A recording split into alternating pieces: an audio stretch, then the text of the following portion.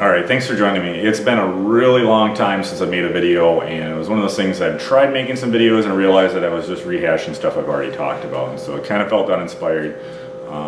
But there's something I'm doing today that I'm kind of gearing up for spring, making plugs. I thought I would share with you guys, figuring you guys would get some value out of that. Not a ton of information out there, and probably because it's not that complicated. It's the same if you're making grain spawn. The only difference is you're using wooden plugs. So what I'm going to do is just kind of walk you through what I'm working on today. Making about 3,000 plugs today for a batch of, I think it's going to be reishi and maitake is what I'm working on.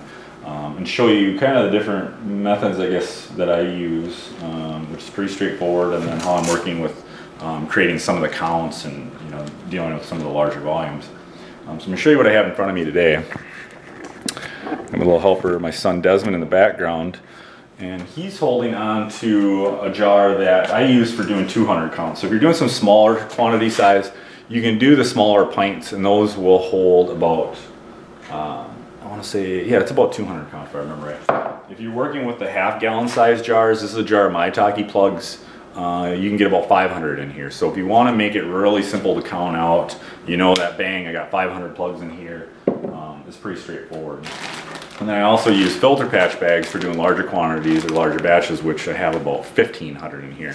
So this is a new batch that's going, and I use inoculated plugs to continue to propagate on more plugs. And so that's what you see in here is a few of these plugs. The only thing to note about the plugs, I soak these overnight, and they become kind of a golden color after they've been hydrated. These are fluted dowels. I always get the 5/16 by 1 inch. Those seem to be the best size. Those are pretty standard. I prefer the spiral ones. I ordered 15,000 when I ordered these plugs, and these are the fluted ones. The fluted ones work fine. You can see the difference. They just have basically a straight spine, and they're okay. They don't seem to, I don't know, it seems like the mycelium really likes the spiral ones for whatever reason, but they grow on these just the same for the most part. If I had a preference, I would definitely choose a spiral. These just got sent to me raw. So what happens when I'm soaking these, I end up counting them out dry weight. What I always do is I count out 100 of them dry weight, and then from there, then I end up weighing those on a scale. I have a couple different digital scales, and one is a postal scale and the other one's a little bit heavier. I think this one goes up to 11 pounds. And they're just handy to have, because what you can do, you can measure out your weight. So I count out 100 of these plugs, and then I know that they weigh 72 grams. Then what I can do is if I want to count to 500, I just throw all my dry plugs. I go to something like 450 grams if I remember right. And if I have 450 grams of plugs in my bowl, I know that I have 500 plugs, and then you can move those 500 plugs. I usually throw a couple extra in just to make sure that I err on the side of caution. So when I sell packages of plugs, I always throw in a couple extra to make sure I'd rather give people too many than not enough. I'd like to be known for that, if anything. So that's pretty much it. What happens next after you soak these and hydrate them, I'll do the same thing. I'll weigh these out on a scale, because now that they're hydrated, they weigh a little bit more. And then I'll count out 100, I'll get my wet weight, and then from there, then I will transfer those in. Now today, because I'm doing about 3,000 plugs, I'll end up doing 2 bags, and I'm going to be doing reishi and maitake, and then propagating some of those. It's something I ran out of, so I'm trying to do that. And then from there, then you're going to stick those in your pressure cooker, whatever you're doing, whether they're jars or bags. Filter patch bags are the same ones I use for 5-pound blocks and growing mushrooms in, so it all works the same. They're a handy tool to have. And then from there, you sterilize them, and then just the same, you use your flow hood or whatever you're using to do your clean work, and you're just inoculating them, and works out pretty slick. You let them go. These have been sterilized, and then this is about, let's see, the 5th, so about 4.5 days ago, and you can see that once oxygen starts getting to those plugs, they start turning really nice, white and fuzzy, and it'll take another 2 or 3 weeks. Seems like maitake move pretty fast. Shiitake, of all the spawn that I work with, or the mycelium I work with, that one seems to be the slowest, but actually this is shiitake, and this happens to be going, looks like pretty fast, but I have some other jars that seem to be going a little bit slower. But anyway, that's a side note. So that's it. That's all I really had for you guys. I thought it was just something quick to share what it looks like and how it works out. And you know, I think the measuring the weight might be something that's useful. I know it has been for me. I probably count weight more than I need to because I do it at every stage and I never write it down. So I'm always, every time I do a new batch, I'm doing the same thing over again. So it's a little redundant, but I always feel for me it's a little safer and it doesn't take a whole lot of extra time. So, I hope that's something of value to you guys. And you know, as always, leave comments. Let me know what you think. I've been pretty excited about the number of views and you know the feedback that I've gotten from you guys over the year, and just kind of excited to see that happen. So thanks for watching, and I hope you guys have a good one. Thanks.